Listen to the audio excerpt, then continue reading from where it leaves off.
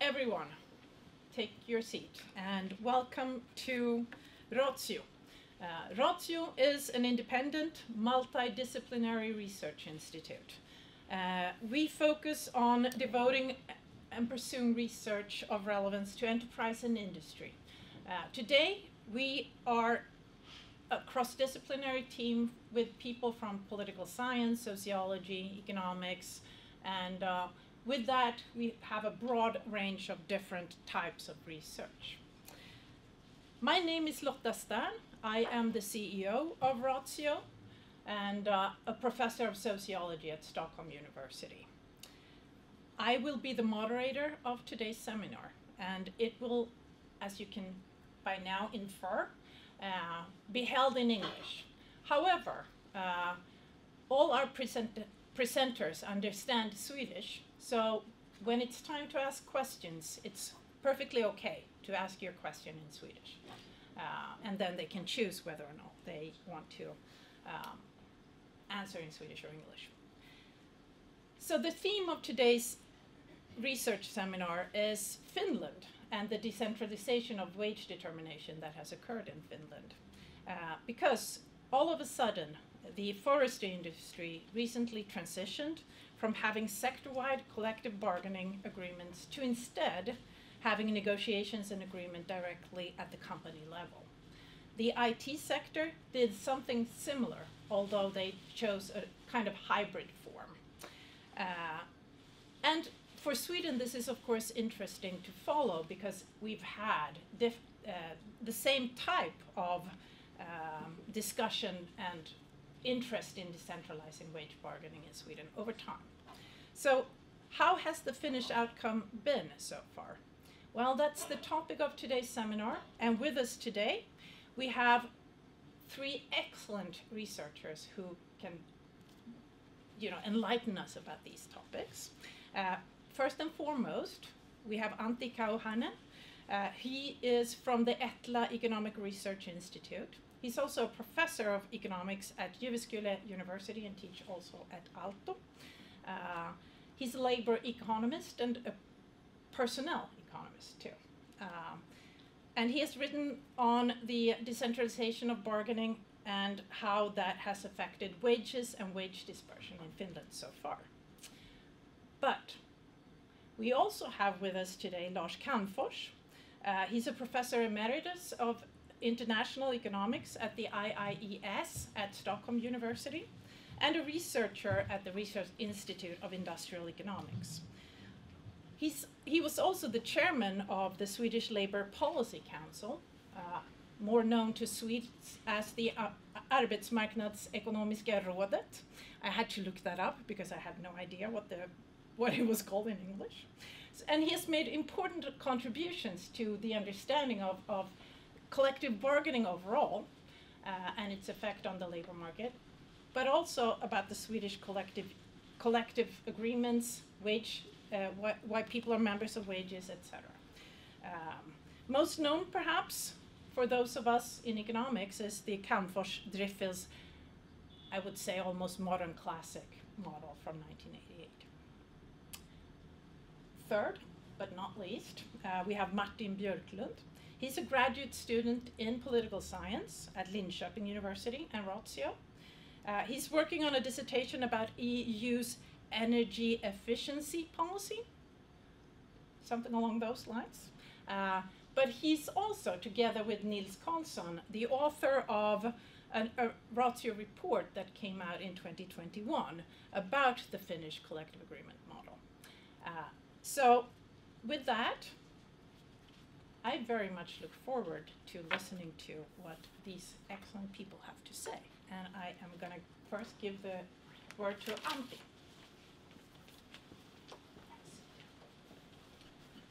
Okay, thanks for the introduction and for the invitation to present in this seminar. Okay, so I'm going to talk about what happened in the Finnish couple of industries that moved to firm level bargaining, and specifically I'm going to look at what happened to the level and dispersion of wages in these sectors. Okay, so what happened? In October 2020, forest industries announced quite unexpectedly that they will leave the sectoral bargaining system and start to negotiate at the firm level. So, to the best of my knowledge, this was a complete surprise also for all other employer associations. So no one had idea about the plans of the forest industries, although they had been preparing for this for several years.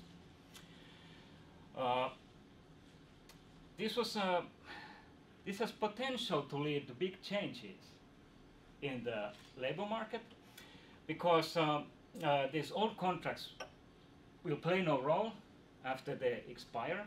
There's no ultra activity because one of the parties to the contract doesn't exist anymore as a contracting party. And also in the Finnish context, which is very important, and I'll come back to this later on, is that there cannot be any more a generally binding collective agreement in the sector. The law doesn't allow to extend a firm level contract. So this means that in principle, anything can happen for the wages. They can decrease, they can increase, this person can increase or decrease. Well, everything's on the table. Okay, so then technology industries followed suit in March 21 by announcing the move to a hybrid model where there is a sectoral agreement, but then also possibilities for firm level agreements. And I'll explain in more detail later on, but in practice this only affected the IT industry, where this hybrid model became a thing, so that there is a sectoral agreement, but there's also a wide variety of firm level agreements. So this is of course an example of a trend that has been continuing in the European countries for several decades, where the collective bargaining systems tend to decentralize, which means that the bargaining moves closer to the firm level. Okay, so what I do in the study is that I studied how this shift to firm level bargaining affected the level and dispersion of wages. I do all the analysis separate for different existing collective agreements, so this means in this context that there's different analysis for the paper industry, mechanical forest industries, and within these industries for blue collars and white collars.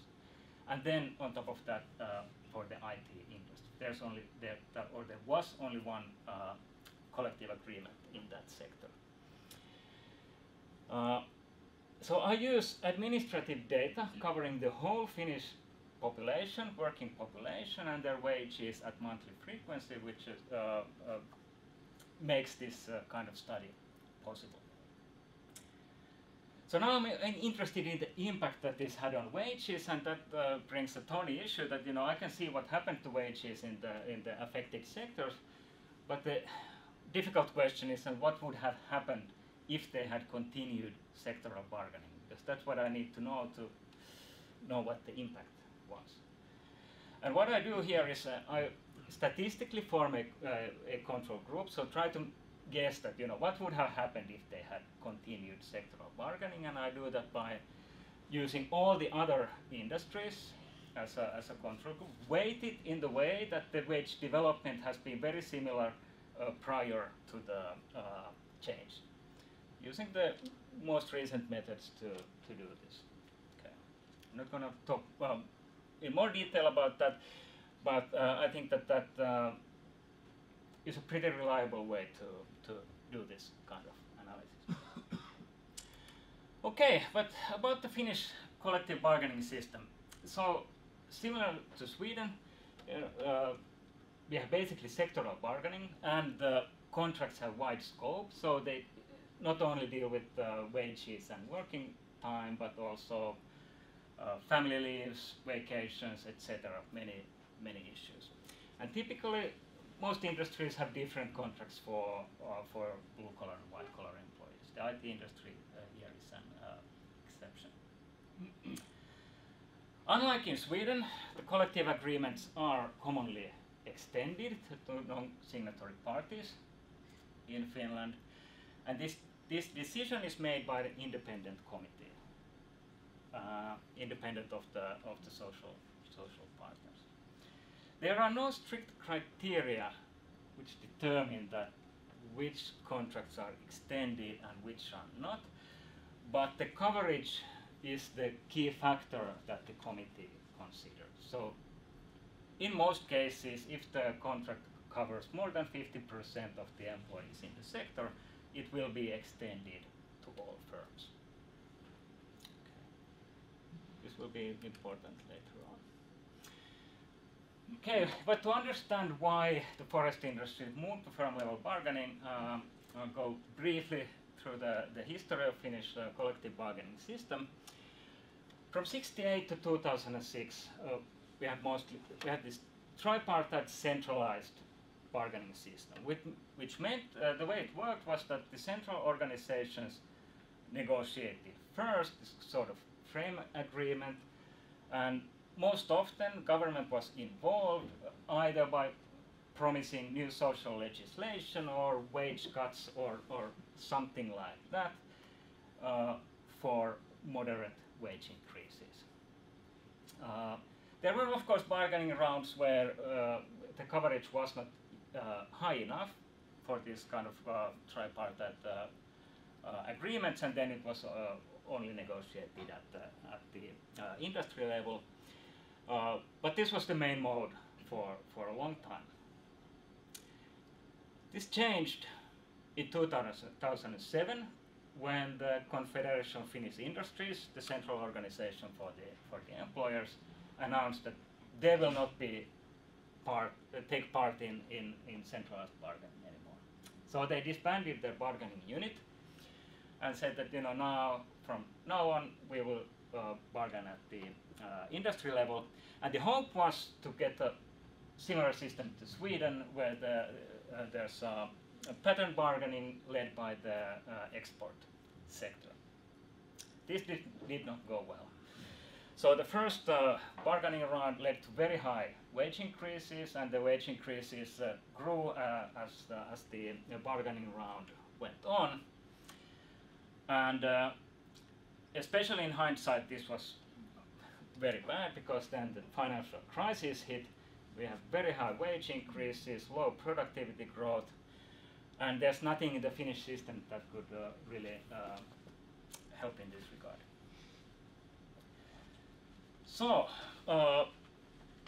that led to loss in competitiveness, and the following rounds really couldn't restore competitiveness. So we got back to the centralized agreements in 2011.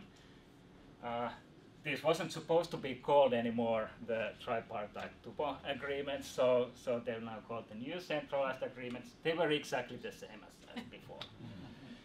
And so this helped a little.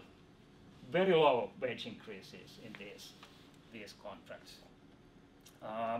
But the employer side wasn't very happy about this.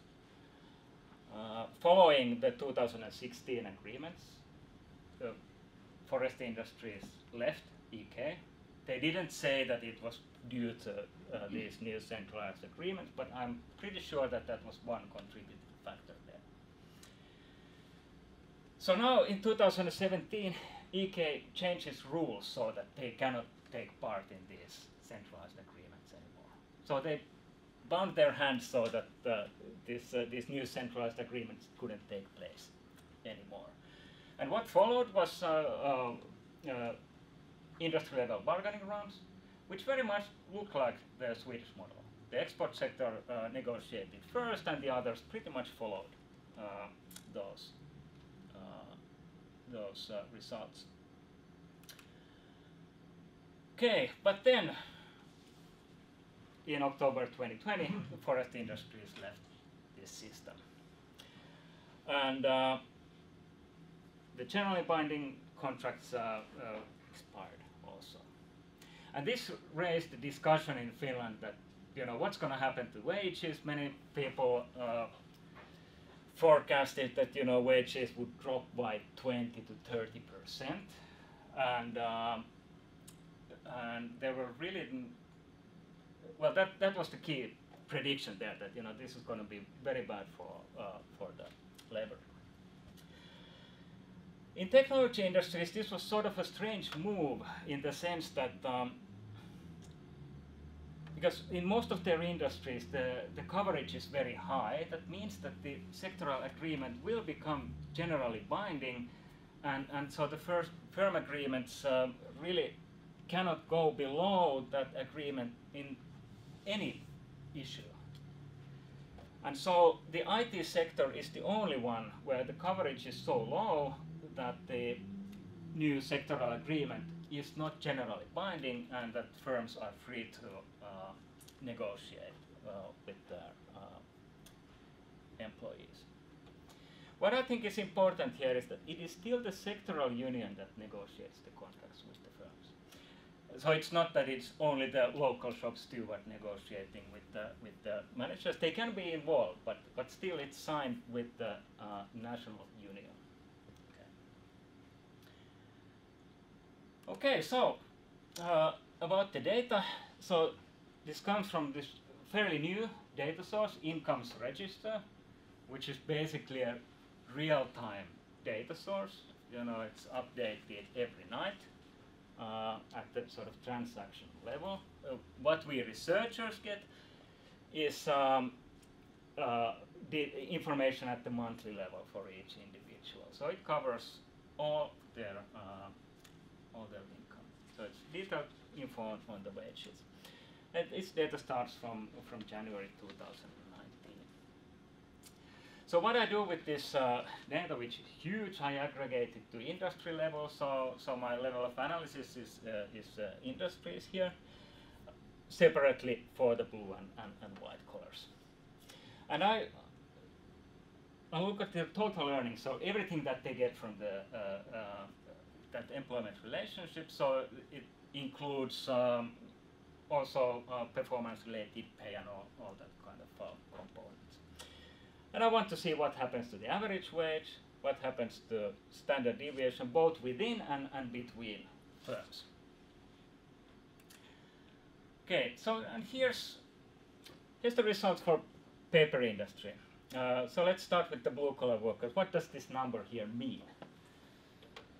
It means that the wages for the blue-collar employees are about 300 euros higher per month than they would have been if the paper industry had stayed in the sectoral bargaining system. The paper workers are very highly paid, so this is about 6% increase. That is actually pretty much in line with prior studies from, for example, from Germany or Denmark, especially.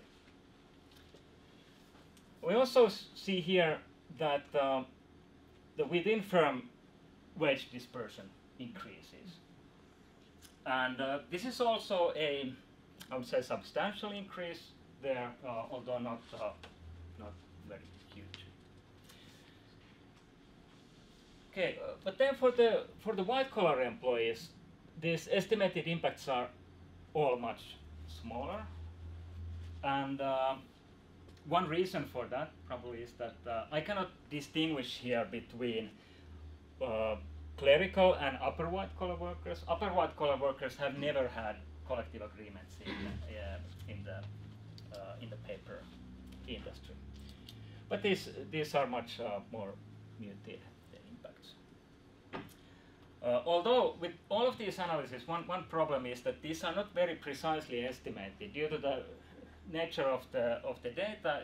There's quite a lot of uncertainty about the magnitudes of the impact.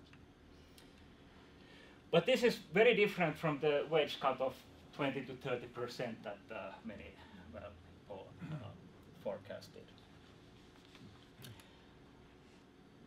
Then for the mechanical forest industry, much lower estimates for the blue-collar employees. Don't see much of an impact there. These are very different sectors, and for example, the average wages for the blue-collar workers are much lower in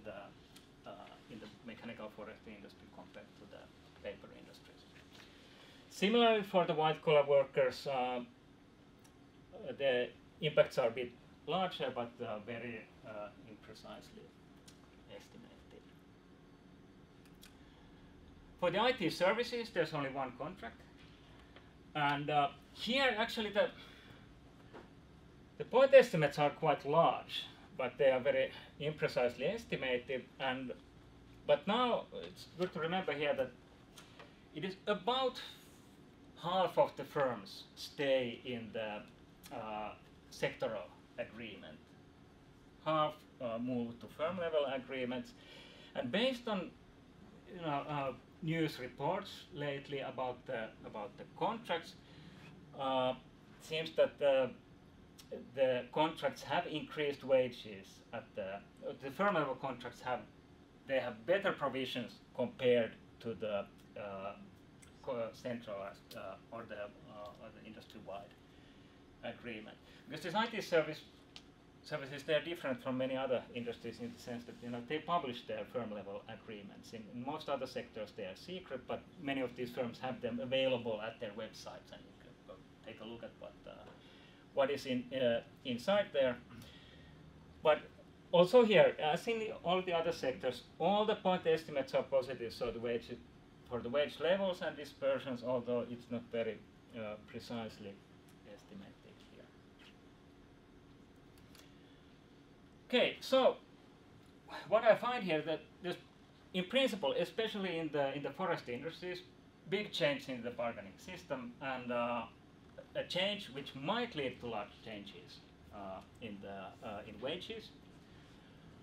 But I don't find that large changes. I find sort of statistically significant results only for the blue collars in the paper industry. I would say that the results are quite similar to existing studies from other countries, although the institutional nature differs a lot and the types of decentralization and all that, but especially the studies that use sort of similar designs where you can follow firms or employees over time and see how the systems change. This is quite, the magnitude of the results is quite similar. But I would like to emphasize that these are short-term results. This is one bargaining round. I look at the estimated impact for about 15 to 18 months after the change. Long-term results may be very, very different. One reason is that negotiating wide-ranging changes to the contract might be quite difficult in one round. And for example, in the paper industries, there was only one firm of the big ones that threw out completely the old contract and started from scratch. That was UPM.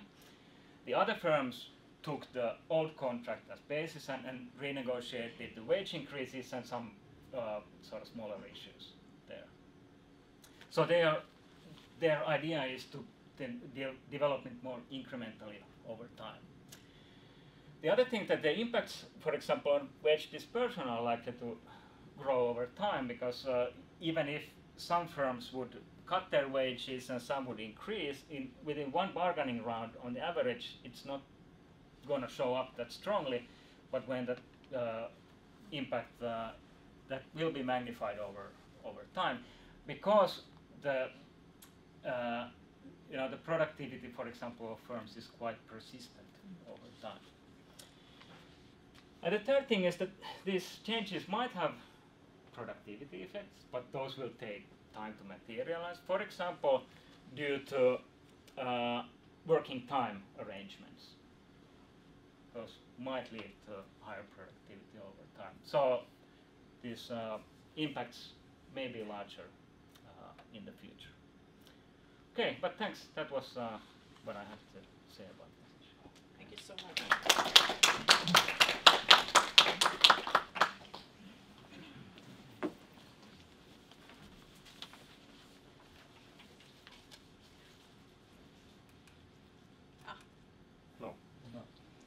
So, thanks for the possibility to comment on an important topic. Recent Swedish discussion that has mainly concerned the form of pattern bargaining. I mean, that's a determination of the so-called märket by the manufacturing sector and how binding that should be for others. But as Lotta said, in the 1980s and 90s, we had a very vivid discussion on the appropriate level of bargaining. And that was after centralized bargaining between peak organizations had broken down. We had moved to uncoordinated bargaining at the industry level. And then, in the early 1990s, private employers pushed very hard for decentralized firm-level bargaining because they believed that would lower wage increases. But such a transition never occurred. Instead, we got industriavtalet, which can be seen as a compromise with continued bargaining at the industry level as the unions wanted, in return then for wage restraint as employers desired. Now, Antti's starting point here, that is, as we heard, it's a move to firm level bargaining in the forest and technology industries in 2021, which allows then comparisons with all the other industries sticking them to industry level bargaining. Now, what should one take away from, or what do I take away from Antti's analysis? Well, of 5 cases, there are no significant effects from decentralization that are found neither on the wage level nor on wage dispersion in 4. And then there are significant positive effects only for blue-collar workers in the paper industry.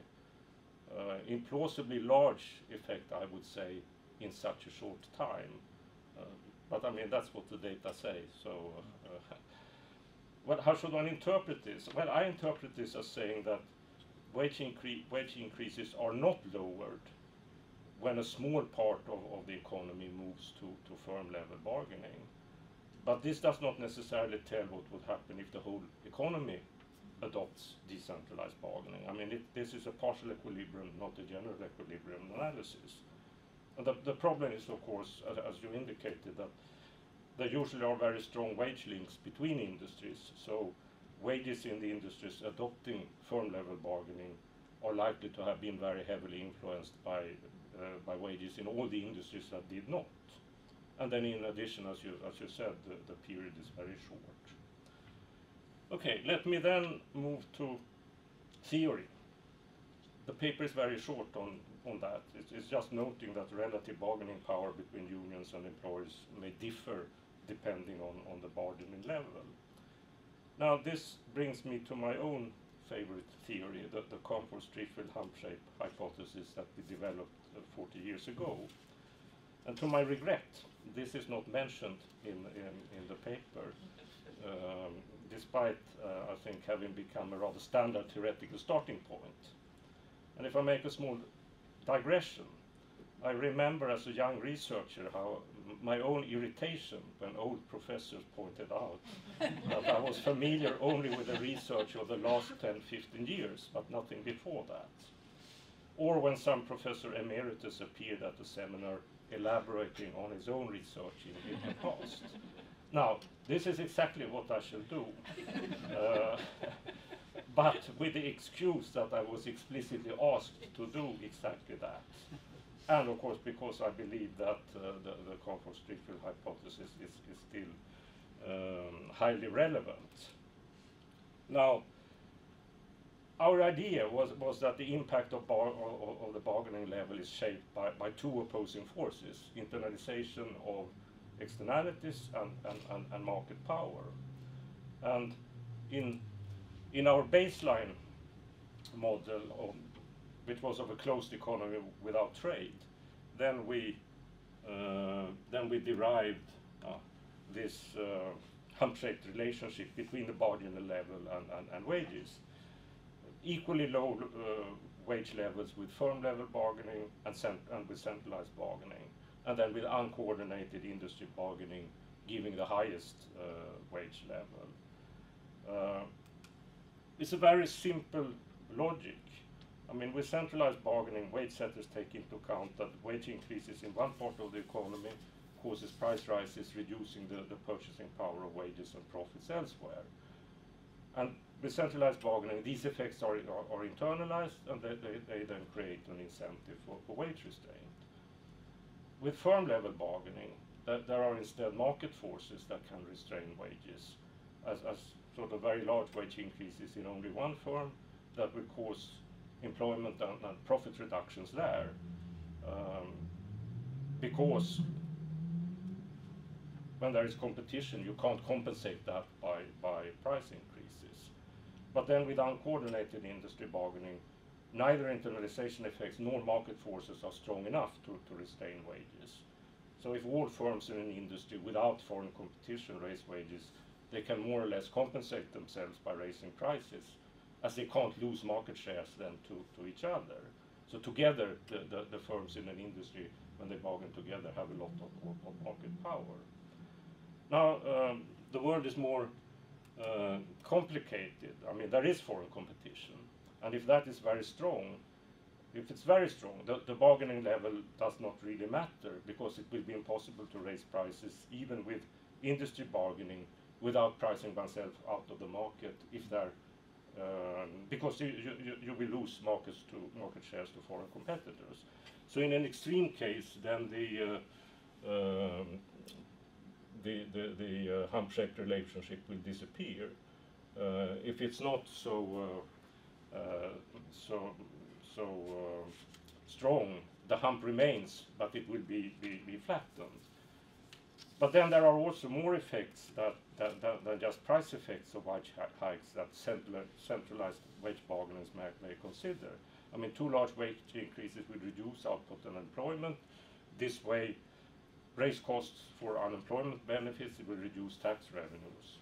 And wage rises for one group may make other groups unhappy because of relative wage concerns. I mean, taking that into account, the relationship could very well look like this. Still lower wage levels with both firm level and centralized wage bargaining than with industry bargaining. But centralized wage bargaining is likely to give lower wages than firm level bargaining. Now, I have not really followed empirical research on this closely in recent years, but when I did, there were lots of studies done using panels of countries. And I would say that about half of them supported our hypothesis, about half did not, and found instead that more decentralization always raised wages, not only going from centralized to industry level bargaining, but also going from industry bargaining to firm level bargaining. So empirical research seems inconclusive. And by the way, I would say this can be quite good for your academic career, because then researchers continue testing your hypothesis. They never stop. This gives many citations. That's important for academics. So it's a good advice for an academic career. That is to formulate a hypothesis that can neither be confirmed nor refuted. Well, but I'll take, and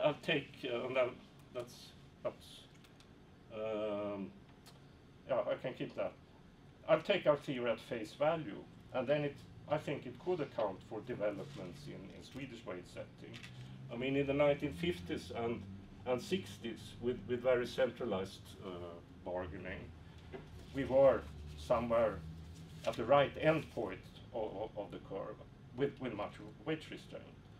Then centralization broke down in the 1970s and early 80s. We had wage competition between private sector blue-collar workers, private sector white-collar workers, and public sector employees. So we moved to the left along the curve. And I would hypothesize that in the late 1980s and in the 90s, after the economic crisis, we reached the top of the curve with uncoordinated industry-level bargaining. But then we had Industriavtalet in 1997, which imposed pattern bargaining with the manufacturing sector as a wage leader, determining this norm for wage increases that others have followed. And one can see that as a sort of a return back to the right end, towards the right end point of the curve. It's not centralized bargaining of the old type with internalization of wage effects, but it's coordination with rather similar considerations, because manufacturing sector wage setters, they must consider that their wage increases determine wage increases also elsewhere. And then this in turn has effects back on the manufacturing sector. So this is a tale, I would say, that you can tell about the Swedish bargaining system and its effects. It's of course very simplistic, but I think it captures some broad aspects of developments. I'll end with a question: Are your results, are they consistent with this perspective? And I would say yes. As the industries have moved to firm level bargaining, as I understand it, are strongly exposed to international competition, one shouldn't really expect much impact. I mean, going back to this picture when you have strong international competition. And there could be a positive wage effect, as you find them for blue-collar workers in the paper industry, if we are comparing firm-level bargaining with industry-level bargaining, but which is quite coordinated. So I think I can square your results with our theory. Okay, I'll stop there. Thank you so much.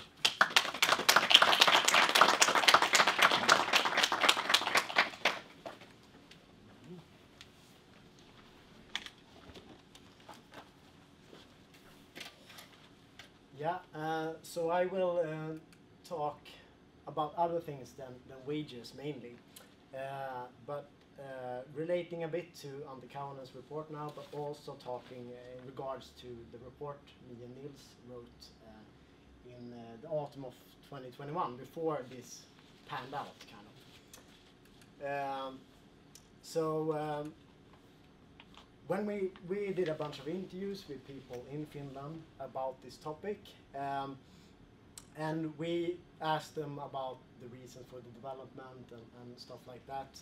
And as we could find, there's explicit and implicit reason for the employer's decisions. On the explicit side, we have the problems with competitiveness that Antti already touched upon. But we also have the desire for decentralization to adapt the collective agreements to the local conditions for the specific firms. Especially in the paper industry, you have a bunch of different business areas that require different solutions. Also, we had the explicit reason of getting rid of old and complicated clauses in these collective agreements. On the screen here, it's in Swedish, but this is a bastutillägg, which is part of the old paper industry collective agreement, which a bunch of people talked about this as being a weird legacy that remained. So it's kind of the idea is that if you have to work on a Saturday, you can't go to the sauna, which means you're supposed to be paid more, as I understand the addition. So this was also kind of, the old agreement was also about 200 pages long and really complicated to understand. And then a more implicit reason we found out when we talked to people in Finland is the frustration with this extension mechanism that Antti also touched upon. There's going to be some overlap here with Antti's report, of course. This extension mechanism made it even harder to adapt the agreements to the local conditions of the firms. So that was also a frustration that was behind the more explicit reasons about competitiveness and decentralization, I would say. Since we wrote the report in 2021, there's happened a bunch of stuff. Antti has touched upon some of it. I'm going to dive a bit deeper into the political and industrial conflict side of the developments here.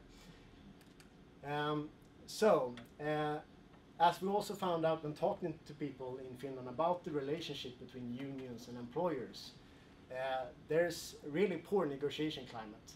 One person who was active, had been active in both Sweden and Finland, mentioned that there's a huge difference in the relationship and the possibility of agreeing with each other between the countries. And this can be, many people talked about the historical aspect of the Civil War with red and whites, and also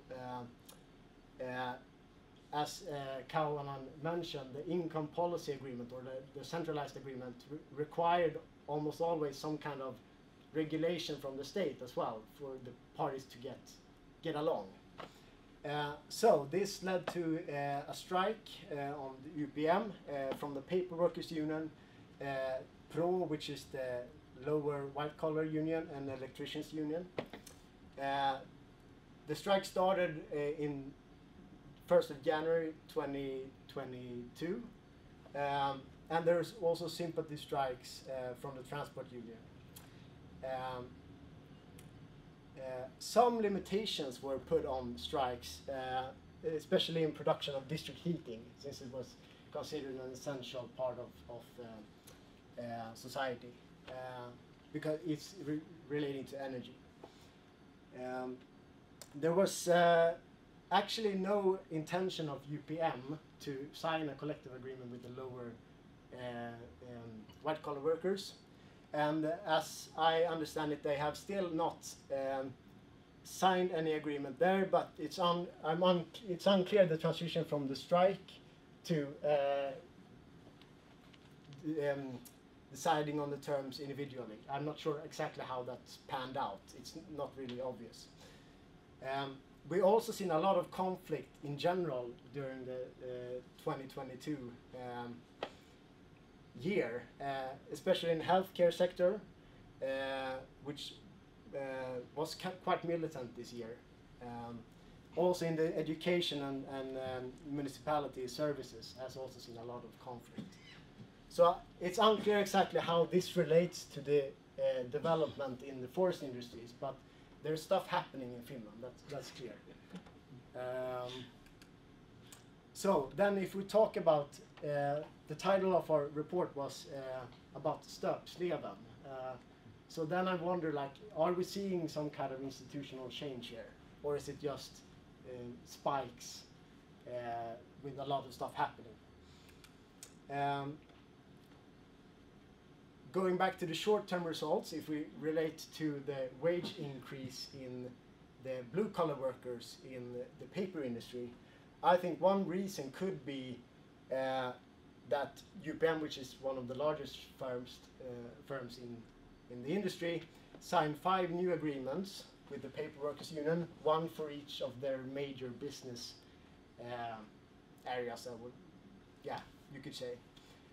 And from being an agreement with 195 pages and a bunch of old weird legacy clauses, you now have 5 different collective agreements ranging from 71 to 79 pages. So it's as Antti mentioned as well, they completely redid the bargaining here and changed the collective agreement completely. We did not see the same changes in Metsä and Stora Enso and the other smaller companies in the industry, which based a lot of the current company collective agreements on the old industry-wide agreement. But this puts a limitation on what you can agree on, because in the law of the Finnish law, you can't diverge from the labor laws with company level agreements as it is right now.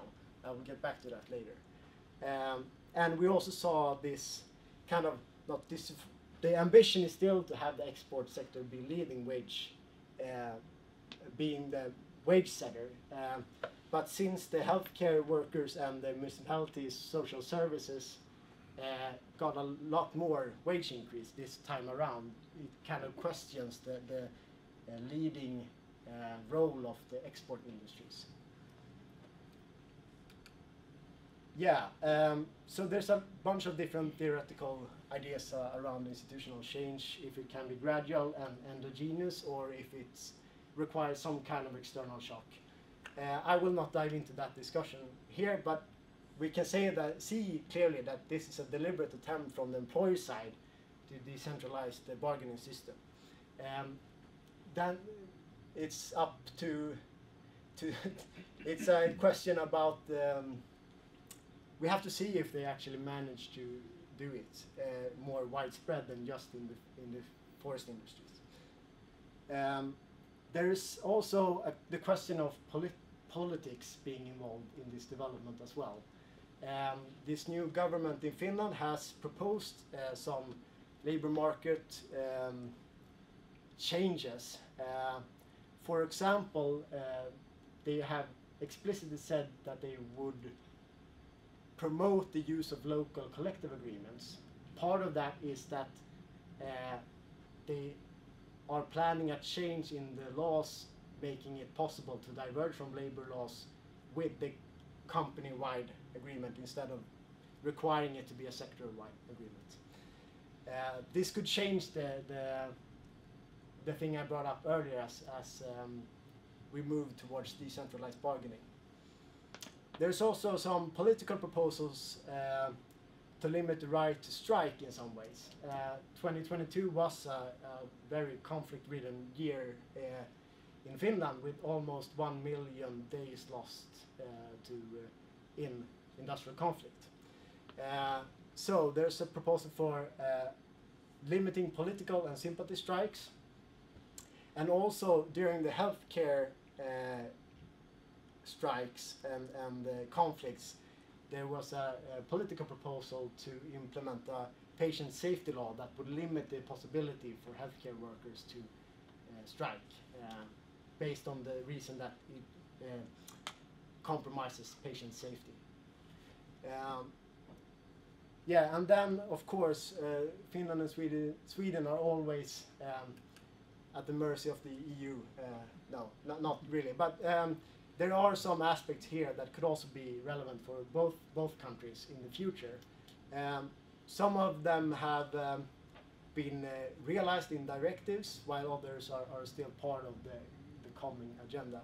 But here I think one thing that is interesting is that in the minimum wage directive they talk about in particular at sector or cross-industry level, which would go against this move towards decentralization we see in Finland now.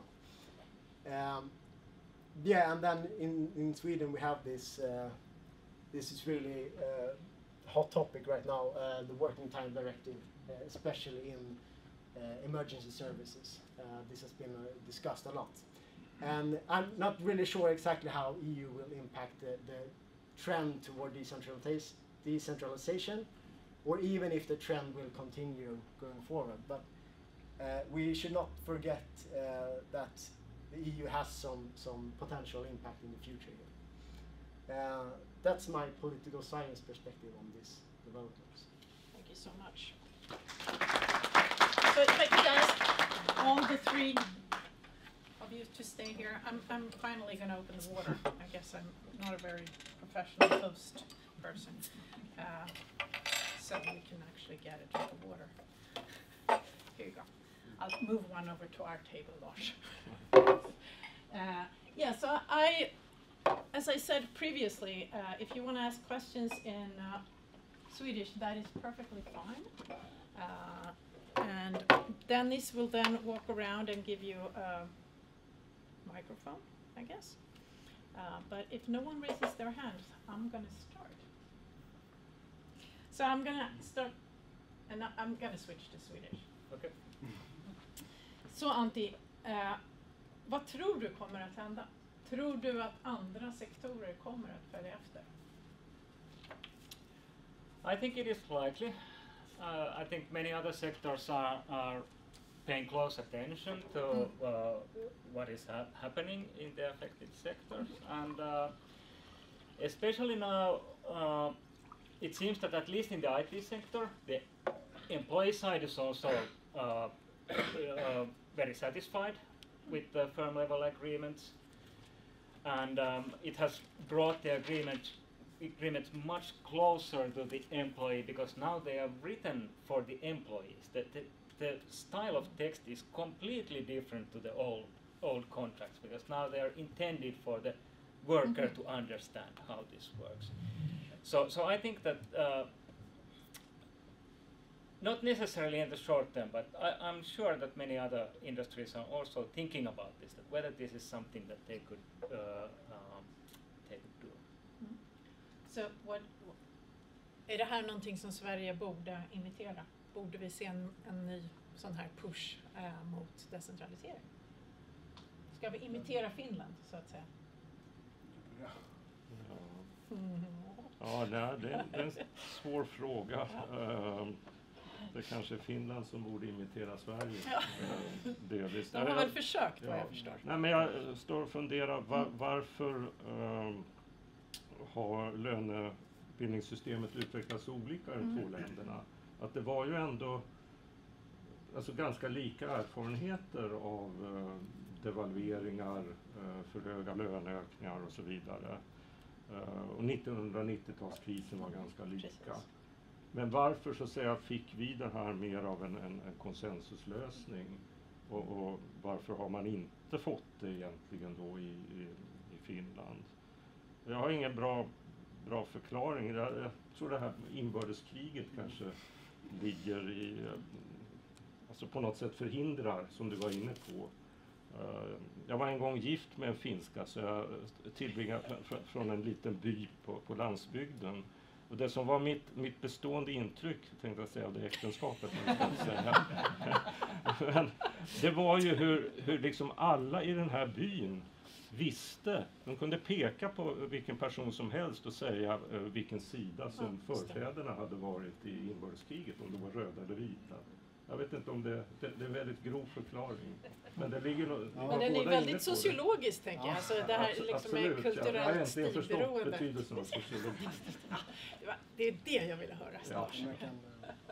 Martin. Jag tänker också att vi har ju en skillnad inom facken. Att man hade ju en uppdelning av kommunister. Alltså kommunisterna hade ju ett större inflytande länge i fackföreningsrörelsen.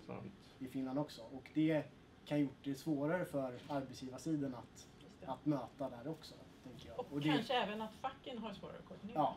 Alltså, så att de blir ju svaga om de bråkar internt. Just det. Och det, I also think that the tripartite system that continued for so long, I have no evidence for this, but this my hypothesis is that the social partners were never actually able to figure out things among themselves. They always needed the government to reduce taxes or increase unemployment benefits or whatever. And so maybe now that the state doesn't play any more as large role there, maybe they have difficulty finding solutions together. Jag har en till sån här fråga som jag skulle vilja ställa bara som handlar lite grann om konkurrenskraft och flexibilitet. Det var ju två av de stora liksom, mekanismerna bakom att driva den här decentraliseringen. För nu har vi studerat löner på något vis och sådär. Men kommer det här att leda till att Finland kommer ur sin konkurrenskraftsslump? Heter det kanske inte på svenska, men alltså, kommer det här att leda till att konkurrenskraften utvecklas positivt? That's difficult to say. What will be interesting to see that if this decentralization has any productivity effects. I think they are possible, and the examples I've heard that what the firms have been able to do now that they were not able to do before. There are some signs that maybe it has some impact, but how large that is, and I still think that much bigger role would be played that if we could get the coordination system of collective bargaining working somehow in Finland, that would have much bigger impact than this decentralization part.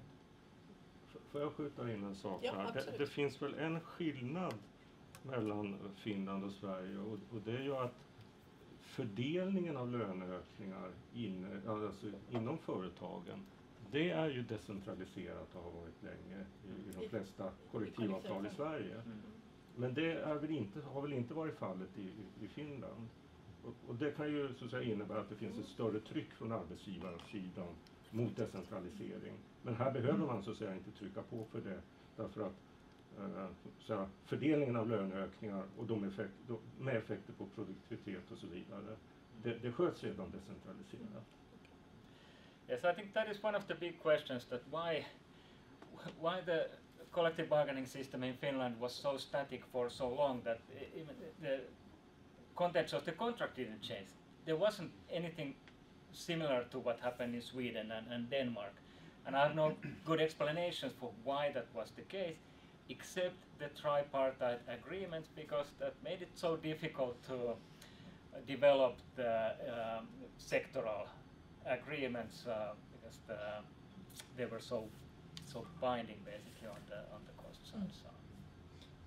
Yeah. And also, nu byter jag till engelska här. Men teknologiindustrin, när vi pratar med dem så lyfter ju de upp också den här viljan att och det var lite därför de valde den här hybridlösningen, för att det var liksom ett steg mot decentralisering, men kanske inte lika radikalt. Och där var ju det de lyfte var ju att skapa möjligheter att bestämma lönesättningen på företagsnivå, så att man har tydligare den här alltså möjligheten till företagen att sätta jobba med lönerna. Ja.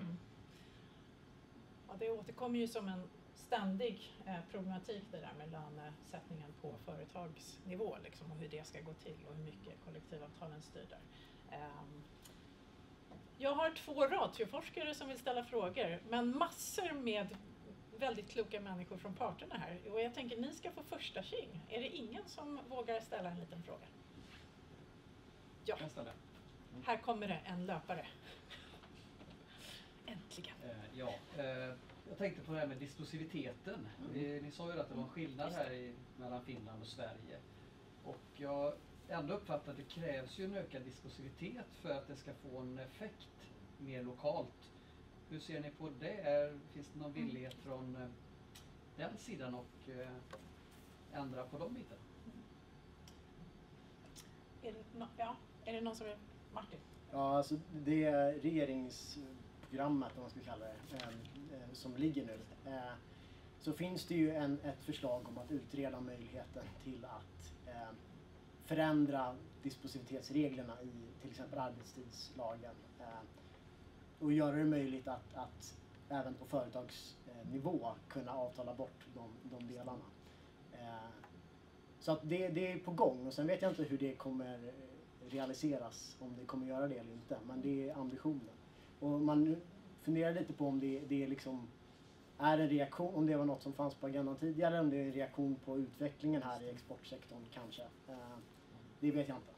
Har du inte läget? Yeah, it has been talked for a long time because the situation is very complex legally, how it works, and even the experts may have difficulties figuring out what can you negotiate locally, what you cannot, and so I hope that this new government will clarify the situation. It's very likely that they will ease the possibilities for local negotiations quite significantly. They might also write into the law that certain things can always be negotiated locally, and that's of course something that especially labor unions are not very fond of. Sure.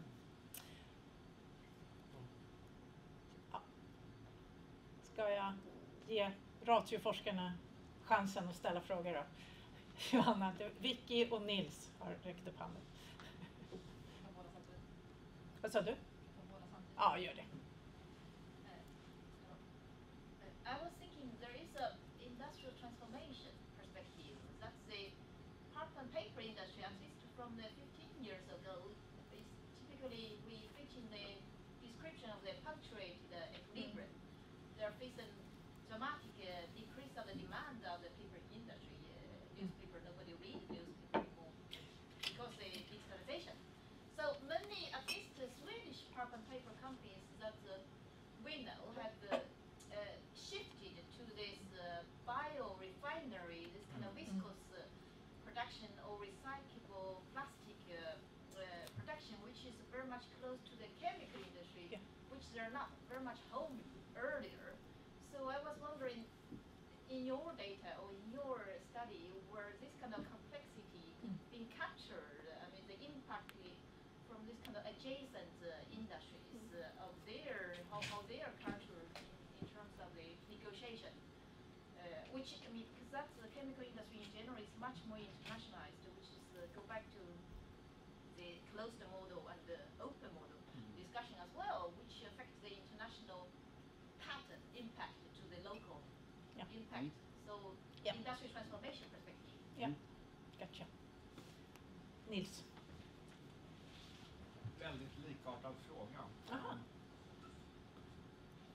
När vi gjorde de här intervjuerna, tack för väldigt bra presentation. Komplementära presentationer. Ja. Eller hur? Väldigt kul. Då förstod man ju att den här pappersindustrin, och det är ju egentligen paper and pulp det här handlar om. Det är inte sågverk och sådana saker. De ville ju ha till en strukturförändring. Alltså det här avtalet som fanns liknande i Byggnads avtal i Sverige. Det är ett väldigt radikalt fack som har väldigt stridsvilligt och sådär. Och då kommer till min fråga då som handlar om det här med att vara konkurrenskraft. Det handlar ju dels om att hålla i kostnader men också att se till att man har hög produktivitet. Och det här tror jag är huvudskälet till att när vi gjorde de här intervjuerna, både fack och arbetsgivare ansåg ju att den finska modellen var dysfunktionell. Alltså det var en bred insikt om att modellen inte fungerade. Jag tror det handlade mycket just om det här att gång efter gång hade man hamnat i kostnadskriser som inte bara är kamp mot Driffelmodellen så att säga, för man hade ju centraliseringen. Utan det var annat som drev fram den här. Jag skulle tro bristande flexibilitet och därmed bristande produktivitet tror jag var väldigt viktigt här. Och särskilt då inom industrin som genomgår ett stort teknikskifte och förändrar Internationell konkurrens och så vidare. Ja. Där tror jag den här utmaningen har svenska modellen också studerat. Precis. Har ni några snabba sista ord om strukturomvandling och digitalisering och teknikskiften egentligen? So I think that was one of the big reasons why the paper industry or forest industry, especially paper industry, wanted to leave the sectoral bargaining system because they have so diverse businesses and they have the old contract, which is very difficult to adapt to the new needs. It's based on decades-long tradition based on paper mills, and now you have a biorefinery, and you look at the contract and the business line, and they don't really discuss together at all. So, so that's the difficulty there. Har ni något klokt att tillägga till den? Ja. Ett tillägg bara att det är också egentligen mer en fråga, men alltså Finland har ju mycket starkare incitament egentligen än Sverige att få en väl fungerande lönebildning därför att man har euron och man kan inte rädda så att säga av en växelkurs. Så det är också en liten gåta att det inte har tvingat fram mer omvandlingstryck på lönebildningsprocessen. Det kan också vara det här med att kunna öka flexibiliteten. Jag vet inte hur det funkar med liksom uppsägningar och sånt i de nya kontrakten. Alltså, för det är också en sån här grej, man ska skifta från skifta anställda från en liksom business area till en annan, så kan ju det vara en fördel att ha separata, så att man inte måste liksom köra allting på en gång, utan man kan köra för separata företagsområden. Ja, det får bli våran slutord idag i egenskap av tidhållare. Någorlunda hyfsat sådan kan man väl säga. Jag vill passa på att tacka fantastiskt bra dragningar, måste jag säga. Tycker jag. Det är jag som räknas, är det inte så? Nej, men stort tack Antti, Martin och Lars för väldigt bra presentationer. Forskningen fortsätter, hörni. Det finns mer att lära om den finska modellen och vad som kommer att hända med den. Men jag vill också göra ett litet sånt. Det finns lite litteratur för den som är intresserad av att förkovra sig ytterligare om detta på bordet längst bak i rummet. Så man får jättegärna ta med sig en bok eller ett papper när man går härifrån. Så stort tack från oss för idag.